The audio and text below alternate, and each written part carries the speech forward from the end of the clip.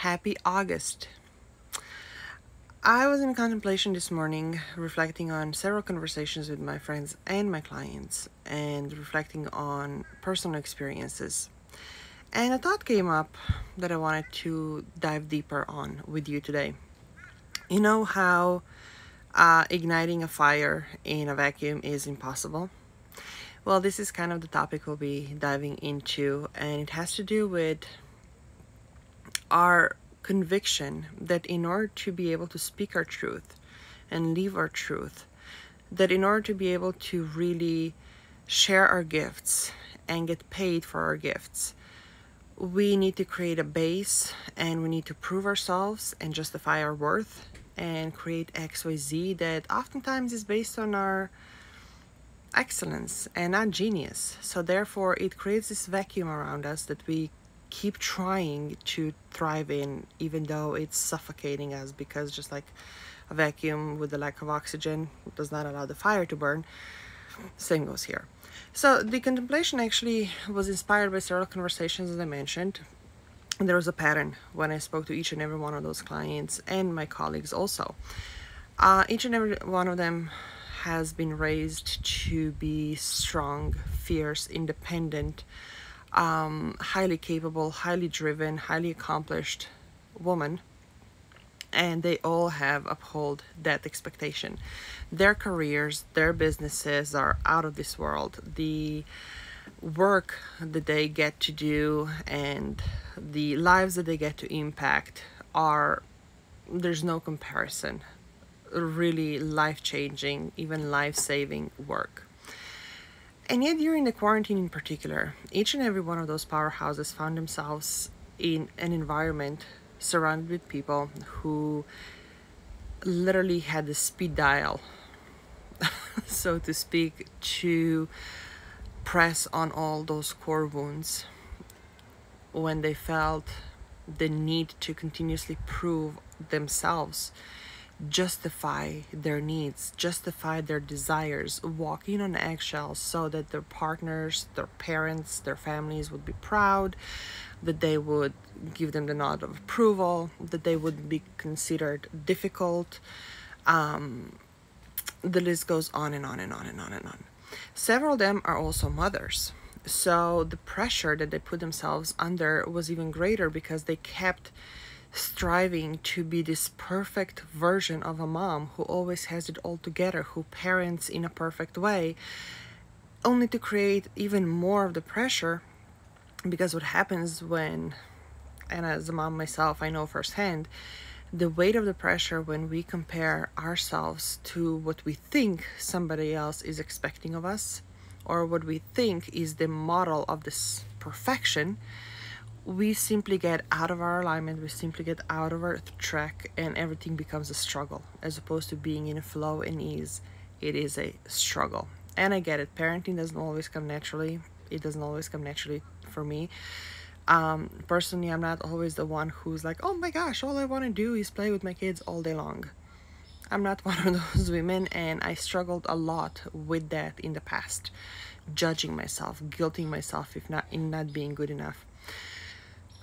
Those same super powerful women have found themselves in partnerships, in relationships, in marriages that lack intimacy, that they lack this connection. They're not feeling satisfied, they're not feeling heard, they're not feeling seen, they're not feeling desired. All of that I just explained to you and I just illustrated to you is a pattern underlying to an underlying wound of not being enough. Because for each and every one of them, once they realized and once they were able to overcome that belief system, that programming, this old paradigm, and it has been a pleasure to help them through that, each and every one of them realized that they are enough, that they no longer needed to justify their desires, their needs. They no longer need to put themselves in a position where they would beg for attention, they would beg for and plead for being heard and being seen, they commanded that. What also happened was they no longer put their happiness, their satisfaction, their fulfillment in somebody else's hands, because they knew at their core, they embodied that confidence, that clarity on a cellular level. And I mean, the shift is incredibly humbling experience to observe and to facilitate, and for my own personal life to experience too. It's like the sky clears up and you're like, oh wow, look at all these limitless possibilities. And now all of a sudden, when you are being at that new level, it's almost like everywhere that you turn, you're now magnifying different opportunities, you're magnifying and you're facilitating different conversations. You're no longer available. Lower vibration doesn't even touch you, it doesn't even get to you, and you're able to create a whole new world. But it doesn't happen by bypassing this work, meaning by pigeonholing ourselves into this work of excellence, pigeonholing ourselves into pushing and hustling and pursuing what we think is going to get us money, or we think is going to get clients results, we think is going to give us the results that finally are going to prove our worth. That's just that vacuum. Where it starts with is by giving ourselves permission to speak and to live our truth, even when we don't have it all figured out, even when we're still in a whole process of learning ourselves. But we are, through micro alignments, we are getting closer and closer and closer, and we are being more self-expressed, and we are being more authentic, and we are being closer to our truest version of who we are truly meant to be, not hiding under all these layers that the society, the family, the culture has put on us, the current situation, right? The circumstances. We are no longer victims of circumstances.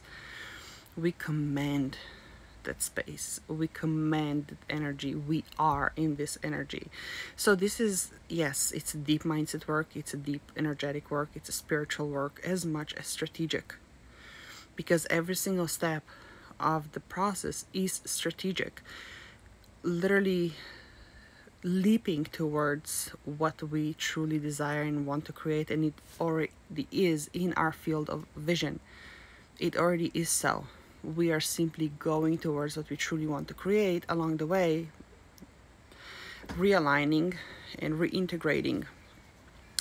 So this is such an important conversation to have, especially today, right now, when millions of women in particular are finding themselves striving for something more, striving for something different, striving to fulfill those deep desires and amazing visions that they have, knowing that they're just getting started, and yet they're holding themselves back because of all the fears, all the doubt, all the insecurities, and all the stories that they took on as their own, but they're not their own at all.